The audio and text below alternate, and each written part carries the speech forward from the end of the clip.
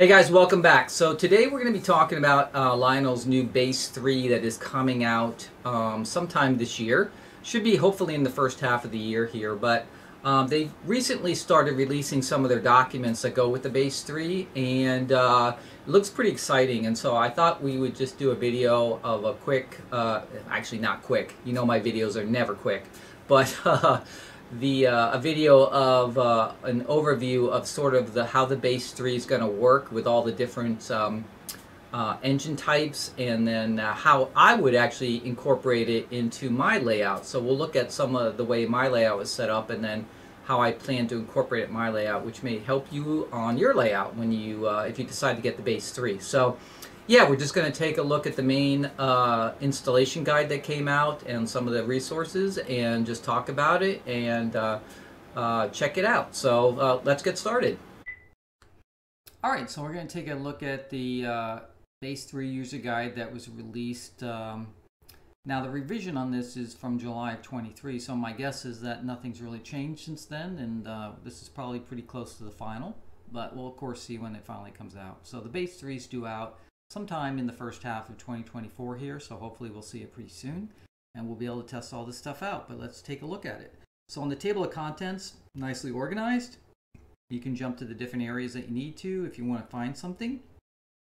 But the first section that we're going to talk about is the section that introduces the Bass 3 and the Cab 3 app, and they just give you a quick description. But you know, it has a lot of features in it, but its main, probably biggest feature is now we'll be able to control all the different types of engines that Lionel's released over the years with one single either hardware remote or the Cab 3 app that's going to be released with the Bass 3. So that includes TMCC engines, legacy engines, any Lion Chief engines that are Bluetooth only, and also any Lion Chief engines that are radio frequency or RF only. So there's all different types of engines and how they're controlled, and now they'll all come together under one roof with the Bass 3 and be able to be controlled by a single either Cab 2 legacy remote, a Cab 1L legacy remote, or the new Cab 3 app that will be released with the Bass 3. So pretty cool. Now it does have a whole bunch of other features that will be available, like built-in Wi-Fi, 4-digit addressing. It will have memory module support, layout control system support, and be able to be updated through Wi-Fi for firmware updates and things like that. So we'll go through all those in the guide here, but those are some of the main features of the Bass 3 and why you might want to get it. So the first thing they talk about is how do you connect the Bass 3 to your layout. Well, this has not changed in the way that you connect the Bass 3 from the way we connect TMCC modules or legacy Bass modules to the layout. It's the exact same process. So you basically connect one wire from the Bass 3 to either your ground or common terminal of your transformer or the outside rail of your track. And whichever way you have it set up today, you don't have to change. You just leave it the way it is, and all you're going to have to do is, if you already have a TMCC or legacy Bass on your layout, you're just going to unconnect or disconnect the wire from the Bass that you have and reconnect it to the new Bass 3 and plug in the Bass 3, you're all set. And that's it. So very simple connection. It's the exact same way we've always done it. So no change there. They do make a little bit mention of the layout, a location where you want to put the Bass 3. So on layouts like mine, which are just medium layout, I can put it in the same location I have. It really doesn't matter. For giant layouts, super large layouts, then you might want to put it somewhere near the middle of the layout for best communication strength, but you'll play with it and decide on its best location. As far as powering up the track, the Bass 3 has nothing to do with the power on the track. This is not a transformer. It doesn't supply power to the track. However you do that today would stay the same. So you don't have to make any changes there, either by your transformer or power brick, or however you're powering your track today would stay exactly the same. So no changes there. And then they talk about how, if you are going to use the current legacy Cab 2 remote, or the Cab 1L remote for that matter, how you connect it with your new Bass 3. And it's the exact same way we've always done it between the remote and the Bass. and that is making sure they're both on the same channel. So you can change the channel on your base and your remote, and as long as they match, you're all set. So if you have changed your Cab 2 remote's channel from its default, then you can just change the base 3 to match that, or vice versa. If you've never changed your Cab 2 remote's channel, then my guess is probably the base 3 is going to default to the same channel, and you might have to not have to do anything when you set it up and pull it out of the package. So that's kind of cool. But this has not changed from the way we've always done it with TMCC or legacy bases and remotes. They always have to be on the same channel.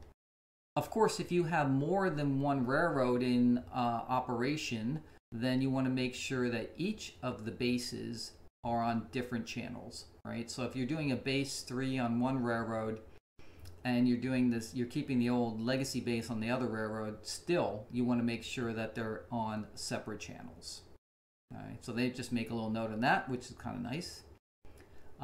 The base communication between the remote and the base 3 will still have the same radio link warning light that shows up on the Cab 2. That's that little red light above the red dial. So if you're having signal quality issues and things like that, then you'll see that blinking light on your remote also. And they also mention that if you have a bunch of video cameras, wireless cameras in your train room, you might want to check to see what channel they're on and then make the base 3 at a different channel. So just the standard stuff when you're setting up channels for anything as far as Wi-Fi goes. Now, the base 3 does have a built-in Wi-Fi module. So today in our railroads, we have to have a separate Wi-Fi module that's part of the layout control system from Lionel. And that module is connected to the system through a cable that comes out of the legacy base and then is split into a cable that goes to the Wi-Fi module and also one that goes to a power supply. That's all eliminated with the base 3. This is all going to be built in, and you'll have that Wi-Fi built into the base 3. Now, as far as the configuration of the Wi-Fi, that stays the same as the current Wi-Fi module, and you'll have two choices, access point or network. And if you choose access point, all that means is that the base 3 is going to create its own base 3 Lionel network, and you would connect to that network with your mobile device or tablet or whatever it is. And if you want to click the join to network choice, that means that you're going to connect it to your home network. And you'd be able to connect it to your home network. If you have a modern router, it probably has a Wi-Fi protected secure enable button so that you can basically push that button on the base and push the same button on your router, and then it will automatically negotiate and connect the two together. If for some reason you either don't have the WPS button or you have to do it manually because it just doesn't work, and WPS doesn't always work all the time. Has nothing to do with the base 3. It has to do with just routers and the devices that they're connecting to and things like that. But they do walk you through the steps to manually do it if the WPS button doesn't work to connect to your network. Okay. And then they do make a note in here, however, that if you're using it to join to your home network, you got to make sure that your home network pretty much is, operating correctly. So in other words, you can get lags and latency to the commands going to your engines if your home network has a lot of traffic and is very slow. And the home networks can be all over the place as far as being set up correctly and if they are really efficient and all that kind of stuff. So if you have a very congested home network and you have problems with your home network in general, you might want to just use access point, and then it'll be its own network from the base 3. You might also want to use access point if, say, you just use mobile devices in your train room that aren't connected to the internet. Maybe they're old iPhones or old iPads you use just to control trains. Well, you don't need to be on your home network in that case. You can just use access point, and it'll be a nice solid connection to the base 3, and you don't have to worry about your home network interfering or being in the way. So you have those two choices. And again, if you pick the Wi-Fi protected setup, the WPS, then it should auto join by itself. Okay. If not, they walk you through the steps to manually do it. The base 3 lights they talk about next, which are, there's a whole bunch of lights on the base 3. They've got all kinds of LED lights. They've got front panel lights. They've got all kinds of light bars and things like that on the base 3 that you're going to see. And they all mean different things. So it's great that they have all these lights telling you all this information, like Wi-Fi activity, legacy activity, Bluetooth activity, RF activity. You've got all these different things that are telling you different things. So when we get the base 3 and we go over this, we'll see all these lights and talk about what all they mean. But they did a really great job on putting all these different types of indicators so you know exactly what's going on, especially if you have to do some troubleshooting. So that's a nice feature. And then they go into talking about programming a Bluetooth only engine into the base 3. So as always, everything that we do with legacy or TMCC, that stays the same. The way you program those engines into the base 3 is the same way you've programmed them into your TMCC or your legacy bases. And that is, you put the engine on the track, you slide the program run switch to program on the engine, you power up your track, you grab your remote, you do engine, you select an ID, and then you hit set. And then you switch the switch back to run on your engine, and you're ready to go. That stays the same with the base 3, so if you have legacy or TMCC engines, you're going to program the exact same way. But we also have engines, line chief engines especially, that were Bluetooth only engines. They didn't have a legacy radio in them. So on those engines, we're now able to program them also into the base 3.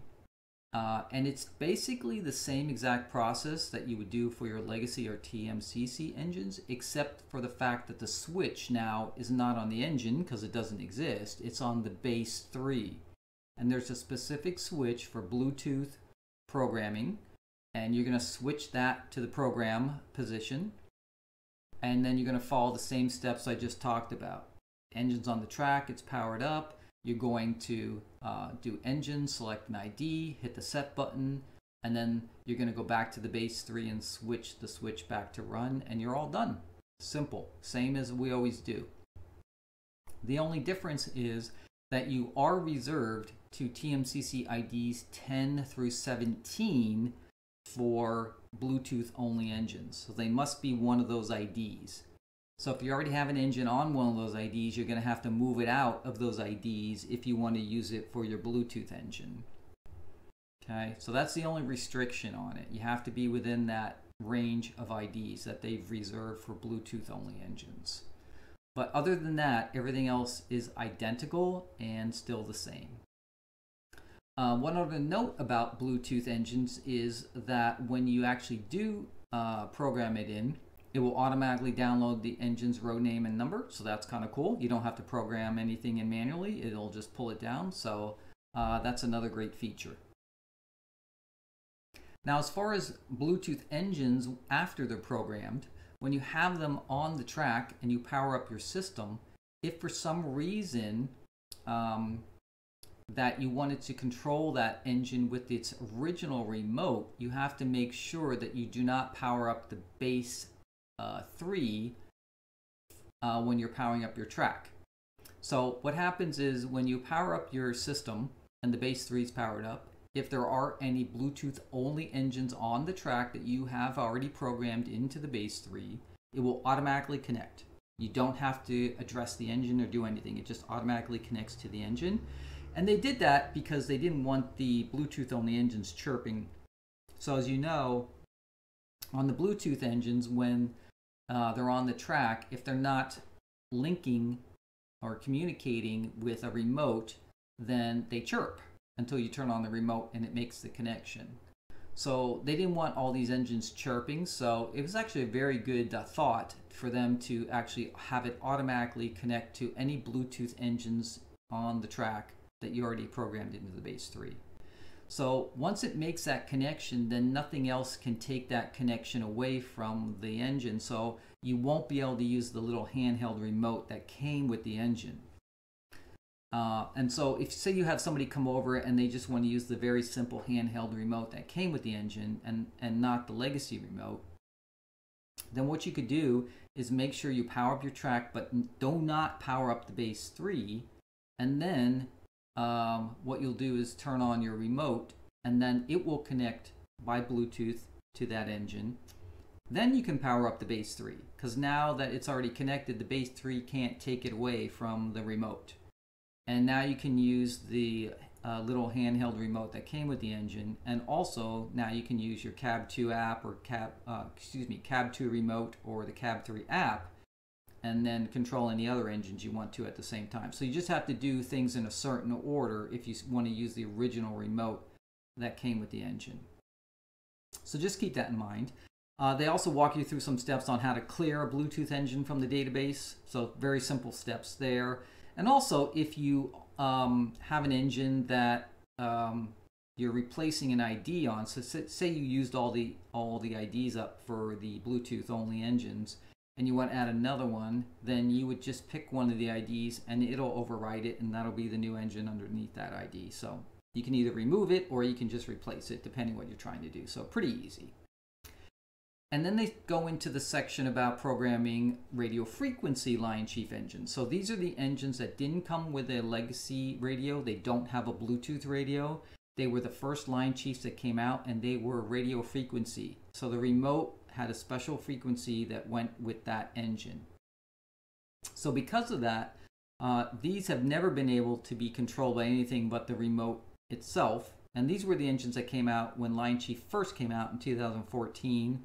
And for about 3 years, they had that until they introduced Bluetooth in 2017. So we've got like 3 catalogs, or if you figure Lionel does 2 catalogs a year, 6 catalogs of Lion Chief engines that are radio frequency. Although if you think about it, there's probably not a lot of them. So it's probably a very small subset of engines. And my guess is most people don't have all these different types of engines. So you should be okay as far as being able to program these Lion Chief RF engines into your base 3. And the reason I say that is because this has the same restriction as the Bluetooth only engines did, where you only can do certain ID ranges for these engines in the base 3. So in this particular case, it's ID range 2 through 9, and that's reserved for radio frequency Lion Chief engines, and then you have to use one of those IDs. So same process though. There's going to be a separate switch on the front of the base for RF engines, where you're going to set it to program. You're going to do the engine, pick your ID 2 through 9, one of those IDs, and press set. And then you're going to put the switch back to run, and you're all set. So super easy to program any of these engines, whether it be a RF only, Bluetooth only, or standard TMCC or legacy engines. So they made it really easy, and so that should work really well. The only restriction is, again, on the Bluetooth, you have to be in that certain range, and then on the RF ones, that other range. And you can only use the IDs within that range, and that's pretty much it. Now, the only thing they didn't mention in the guide, which will be interesting when we get the base 3 to see if it works, is what if I power up my layout that has an RF engine on it, and we know that the base 3 is going to auto connect to it? What happens if I pick up the original remote that came with the engine, which is also radio frequency? Would it just work? Or no, it won't work? So that'll be interesting, because I'm not sure, since it's radio frequency and not Bluetooth, totally different technology, right? That would still work, because it's just a radio frequency signal that's going to be coming out of the remote. And does it actually have to connect to the engine, or now that the base 3 is connected to it, does it ignore the remote? So that's the only question I have on the radio frequency. It doesn't really tell you here, so I don't really know, but I guess we'll find out once we get the base 3, and we'll give it a test out. So it's either one or the other. And then they walk you through the same steps as far as clearing an RF engine from the database and things like that.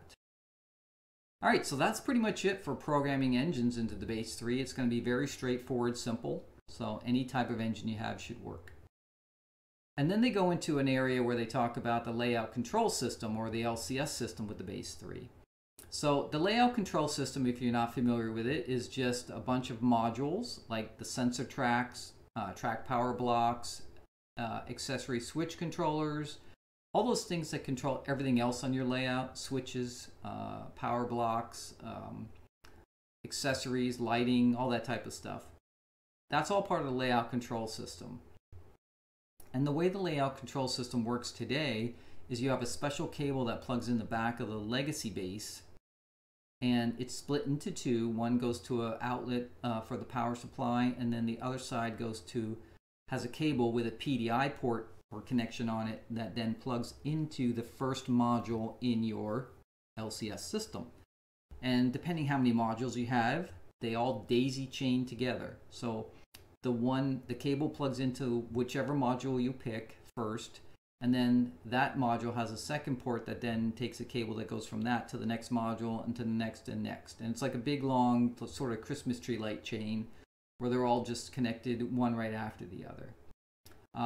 The problems that we've had with the LCS system is that if you have a lot of modules, they all daisy chain on a single chain today, and that sometimes can cause problems with power getting to the last module in the chain, depending how many you have, and then also the signal going down to the end of the chain. So what Lionel did with the base 3, which is really nice, is they created 3 separate ports on the base 3 that have 3 separate power supplies for the layout control system. So now I can have 3 daisy chains instead of one big long one, which cuts them way down so that I make sure that all the modules get the appropriate power and signal to them. So that's really nice because that'll make the LCS system much more reliable, and you won't have some modules that sometimes don't work, maybe because they don't have enough power. So really, really nice. Now, the way they set it up is that each port can handle up to 10 modules. So that's 30 total for the base. But if for some reason you have a big club layout or something like that and you need more, they do have additional power supply boards that tap into the daisy chain that you can add on there. So, but for me, I think I don't have any more than 15 modules, so I should be good on mine, and everything should be fine now because I can split it into 2 daisy chains. And then one other thing they added for the LCS system is some protection. So they added a monitor that monitors the status of the line. If it sees a short, it'll remove the power from that PDI port so it doesn't damage the base 3 or the LCS module. So that's kind of cool too. And then it'll give you a light on the side to tell you there's a problem. All right, and then they talk about the memory modules. I told you before that the base 3 was be backwards compatible with all the memory modules. So you'll be able to use the older legacy orange modules we've always had with the engines to load engine information for the older engines that didn't have a IR sensor on the bottom and you don't have a sensor track to read it. You can still use the original orange memory modules. You can also use the black writable memory modules. So they're going to include one with the base 3, which is really nice. And you're going to be able to transfer then your base 2's engine data over to your base 3, so you don't have to recreate everything all over again. And you can also use it for backing up and restoring your database. So I do that all the time. I back up my legacy base's database. So in case anything happens and I have to restore it, I'll have a copy of it. And then you can also use it if you need to make a black memory module to update your CAB2 remote. So in the future, if you're using the legacy CAB2 remote with the base 3, when the base 3 gets a firmware update, there's a possibility you might need a CAB2 remote update. So it'll have that memory module so you can do that also. And you can also then create engine-specific memory modules also. So if you're using the system utility, the Lionel system utility. So it's got full memory module support, which is really nice that they didn't eliminate that. And you know, it's all backwards compatible. So that's really, really nice. And that's pretty much the end of what they call the Quick Start User Guide right now for the Base 3 that they released. Now, they do have a website out there that you can go to that has all kinds of videos that show you how to do all this type of stuff. So, but I'm going to be honest with you, if you got this guide right here, it has everything you need in it to load all your engines into the Base 3. I don't think anybody should have any problems using this new Base 3. They've made it as simple as possible, and it looks pretty good based on what we're seeing so far. So that is the current quick start guide that we got for the Base 3 from Lionel. It might have some small changes when we get the final release of the base, but for now it looks like it's pretty close to what we're going to see when the Base 3 is actually released.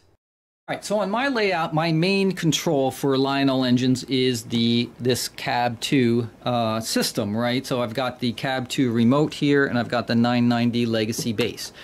Again, a single wire comes off of this and goes, in this case it goes to my ZWL transformer, but it could also just go to the track, right? It's just that one connection. It'll be the exact same thing for the Base 3. So I could take this out, put the Base 3 right here, hook up the same wire, and then plug it in, and I'm ready to go.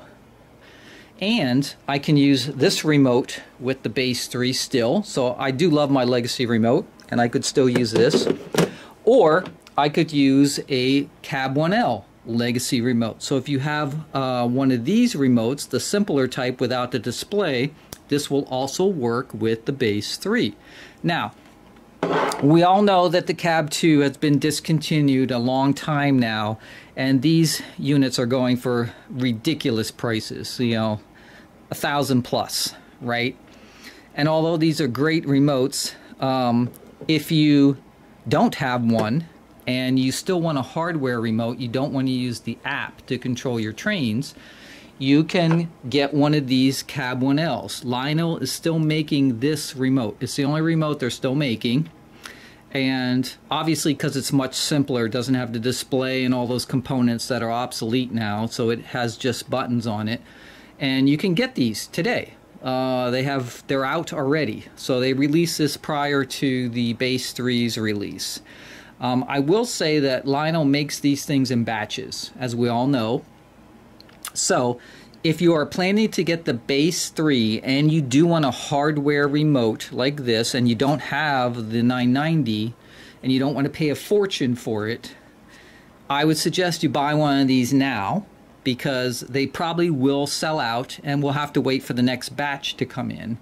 And these are readily available right now at most of the dealers. Some are actually sold out already, but you may want to grab one of these so you have it ready to go when the Base 3 comes in, if you want an actual physical remote to hold in your hand and you don't have the Cab 2 one here. So just keep that in mind. They are going to continue to make them, so it's not like they're discontinued. It's just that they come in batches, so once the dealers sell out, you have to wait for the next batch to come in from Lionel, and sometimes that can be a year or more, so you just want to make sure you're all set. So that's what we're going to replace as far as that goes. Now, on my base here, there's a cable that comes out the back here that goes to the LCS system. And that's the one that splits into two. One goes to a plug to power it up, and the other one is a PDI cable that goes down to my modules. The traditional LCS system, this is what it looks like. I have an extra one of these because I bought it just as a backup, but basically it has this cable here, a serial cable that plugs in the back of your legacy base, and then it has a connection on it right here. It has the little PDI cable connection. And it also has a power supply connection, and then this power supply just plugs into that. So this little PDI connection then plugs into your first module that you have on your layout. And that module could be anything. It could be one of these modules that you're seeing here, or it could be a sensor track up on your layout. It doesn't matter what module it is. But if you notice, the little PDI cables go into the module and they come out, and then they go to the next module, and then they go to the next module, and it's a big giant daisy chain depending how many modules you have on your layout. So right here you can see I've got 1, 2, 3, 4, 5, there's 6 modules here. There's 5 accessory controllers and one Wi-Fi module. This is the Wi-Fi module right here, which connects to my network. And that's what I would use for the Bluetooth app. And also, it's also what I use to connect the system update utility, and I mean the Lionel system utility that you can use to connect to the system and then actually manually program in names and things like that. So this module right here I will take out of the mix because I don't need it once I get the base 3, because this will be built into the base 3, which means I also don't need this cable and this power supply. These will be eliminated too.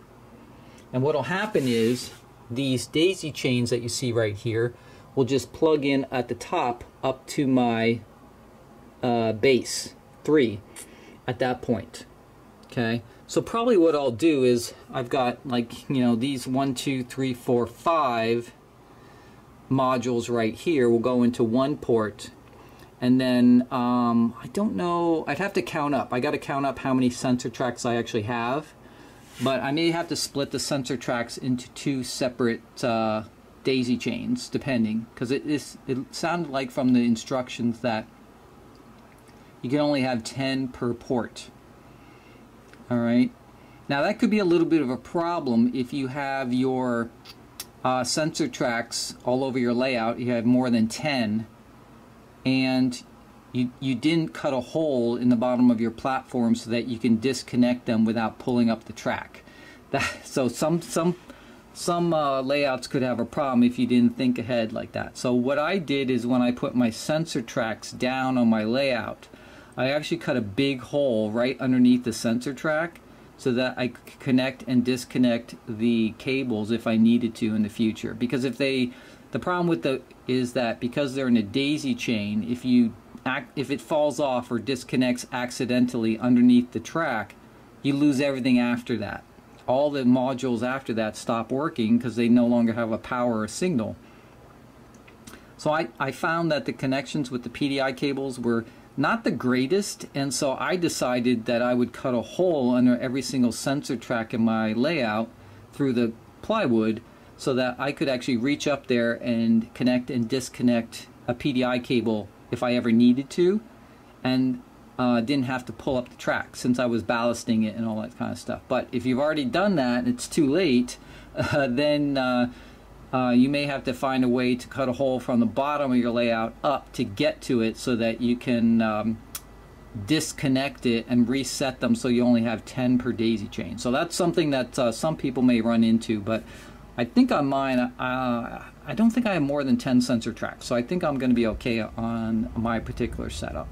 Alright, so you can see on my layout I have the Cab 2 remote that I use for all my legacy engines and any TMCCs. And then I also have some Lion Chief remotes going along here, and there's some over on the other side here also for these different sets that I have, right? And some of these sets are Bluetooth, and then some of them are radio frequency because they're older sets. So I have all these individual remotes that I have to use right now to control those engines if I like the physical remotes and I don't want to use the Lion Chief app on the Bluetooth ones. But now, when I get the base 3 and I switch out this base for the base 3, this remote right here will be able to control all of them. I don't have to use these individual ones anymore for the engines. As long as I program the RF ones in that range and the Bluetooth ones only, the ones that have only Bluetooth in that same range, then I'll be good. Now, all my Lion Chief sets that I have are Bluetooth or RF. There's no ones, I don't have the Lion Chief Plus 2.0s. Those don't come in the Lion Chief ready to run sets. So these are all strictly either RF or Bluetooth, and those will now program into the base 3, and I'll be able to control them with my legacy remote. So there won't be any difference than me controlling a regular legacy engine or a TMCC engine with those other ones. That is like really a big deal, right? No longer do I have to worry about picking up one of these remotes to control those engines, they will all be inside my cab 2. Again, the only caveat is if I already have a legacy or TMCC engine programmed to one of those IDs, I will have to switch it out to something else.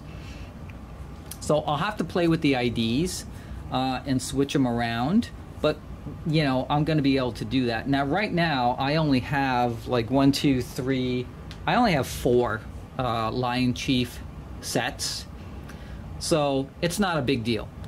That's not to say that I won't buy more in the future, because when Lionel comes out with some of these theme sets, they're super cool, and I do like them.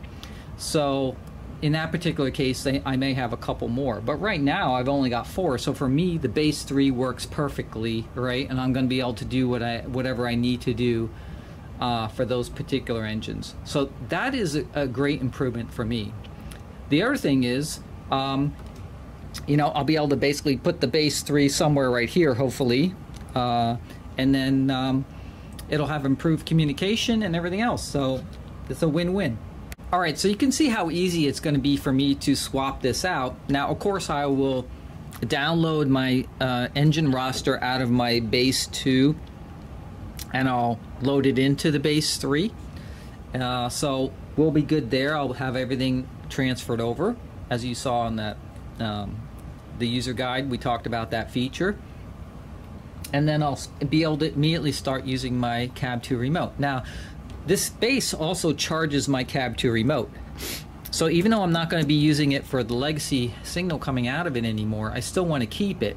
So I'm going to move this base probably over to the left here and keep it plugged in. However, even though I am not connecting the wire from this base anymore to the track, or in the transformer in my case, I still want to change its channel from what I'm using between this and when the new base 3 comes here. The reason is because even though this is not connected to the track, this is still outputting a signal.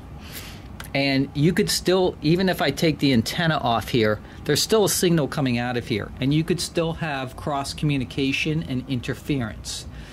So you want to keep that in mind, that you're gonna, you know, for those of us keeping the base because we want to use it as a charging cradle, that you're gonna want to change the channel on it so it's not the same channel as your base 3, and then that way you won't have any communication errors. I think that's going to be another thing that trips people up. They're probably going to take their legacy base, move it to the side. They're not going to think about changing the channel, and if you've never changed the channel on your Cab 2 base 990 base, right, and then you get your new base 3, my guess is they're probably going to be on the same channel, right? Because I forget what it defaulted to, but if it defaults to channel 1 here from the factory, it's probably going to do the same thing on the base 3, and you'll both be on channel 1, and you won't realize you're the possibility you're creating a problem, right? It depends how far away your base, that you move this to, is going to be away from your base 3. If you put them right next to each other, then you're probably really going to have an issue. But if you move the Cab 2 over someplace far away just for charging purposes, then you may not have an issue, right? Since it's not connected to the track and you take the antenna off of it. But remember, it still outputs a signal. So there's a possibility you could still have some interference. So you want to make sure I would just change the channel no matter what to something else if you're going to continue to use it as a charging base. Now on my layout right here, I only have a very short control panel here. It's not that big. So even if I move the base over here next to the other base, right, I am going to probably run into possibility of signal issues. So I definitely will change the channel, because I actually have 2 legacy bases. As you can see, I have another one over here. This is for like if somebody else comes over, they can run legacy trains at the same time I am, using 2 different remotes. So the remotes are on the same channel, but this base is actually on a separate channel, so it doesn't interfere with my other base over there, because this is actually not a it's not a 993 with just the charging base. This is actually another full legacy base right here. I just don't have the antenna on it, and it's not connected to the track. But the base itself is actually set to a different channel. So just to make sure it doesn't interfere, and you're going to want to do the same thing when you get your base 3. Now, we talked about before, if you had MTH, the MTH DCS system linked up with your legacy or TMCC system, that you'd still be able to do the same thing, and you will be able to do the same thing. The difference will be is, if you have it set up that way today, you probably have a cable coming out of your base, your Lionel base. It's a special cable that connects with your DCS TIU. Well, you won't have that anymore, right? There's not going to be a cable coming out of that big thick cable that splits into 2 coming out of your base 3. What you're going to have instead is you're going to connect a LCS module, the SER or serial port module, from your base 3. So you'll get one of those little PDI cables, you connect it to one of the PDI ports, and then you'll connect a serial module. That serial module will then connect to your TIU. So you'll have to buy one extra module and cable in order to get that connection between your base 3 and your TIU, but otherwise it'll be the same. You're getting the same signal and connection through it, and you'll be able to control your Lionel engines through your DCS system.